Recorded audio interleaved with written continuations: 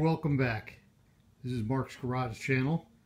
I was just getting ready to install that sun visor, and I'm standing here, and I don't know if you can see it the way I see it, but right there on the fender, under the fender, on the floor, on the cardboard, there's a huge stain that's not usually there. It's just jumping out at me. I'll just walk in a little closer. See it there? That is right underneath the transmission. Let me see if I can scroll up, so to speak. It looks like right under where I was screwing around the other day with the speedometer gear.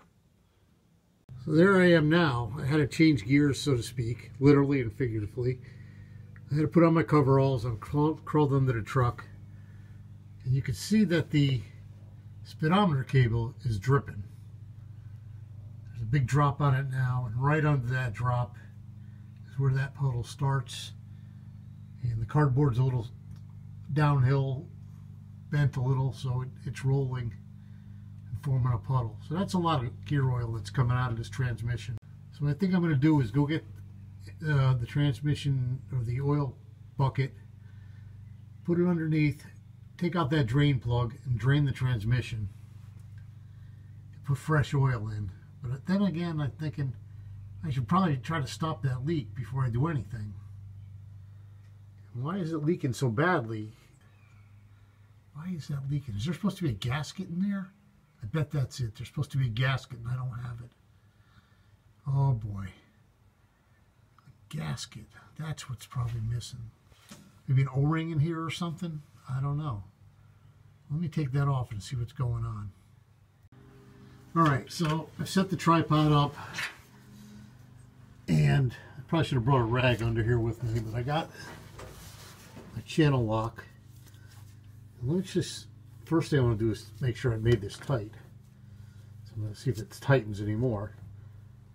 It turned about 5 degrees, so I got to believe it's tight. But let me put my hand over here. It's tight. Why is that leaking oil? It just doesn't make sense unless there's supposed to be a gasket inside of there. Oh man, I put this right down in the puddle. Let me pull this off and take a look at it.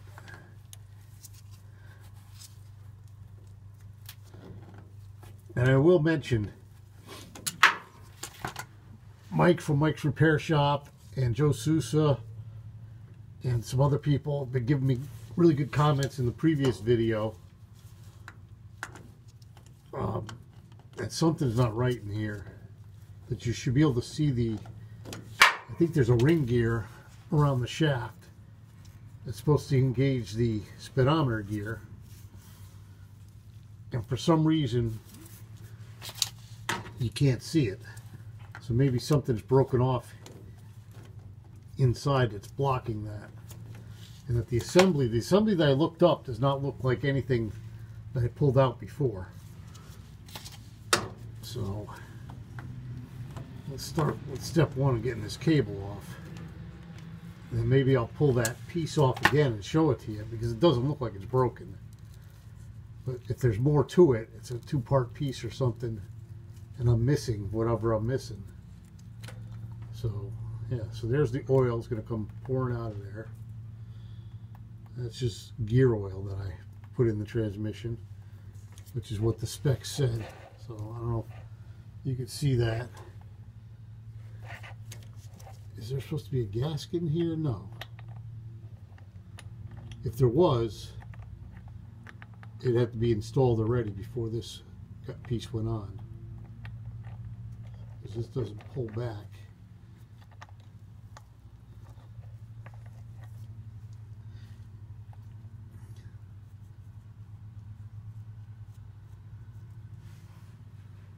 So Joe Sousa says I should drain the transmission, then pull this. I think there may be something stuck in there. If that's the case, maybe this thing's got to come out, which I really don't want to do, but if the transmission's got to come out, it's got to come out. Isn't like I've had it out before. A lot easier to take out though when the truck's just four wheels and a chassis. You do it from the top. I'm not picturing myself laying on my back trying to lift that into place with a scissor jack or a floor jack or something. So what I ended up doing just for today is I retightened. I put the thing back on, retightened it. I'm wiping it clean, and I'm just not prepared to get into this. So I'm just going to put out the question: what's the next move here before I just start taking things apart and draining gear oil? I'll just put it out there, you guys. What do I do here? And I'll do some research on the internet, and I'll get back onto doing that sun visor, because that's easy enough to do, I think. You know, but what do we know? Nothing's ever easy. So thanks for watching this, and I might combine this with the other video. We'll see. So in the hour while I was doing the visor, there's looks like 2 good-sized drops of oil on the ground there. So I fully expect that to be a mess in the next day or two if I don't drive this. So I got to figure out what I'm going to do there.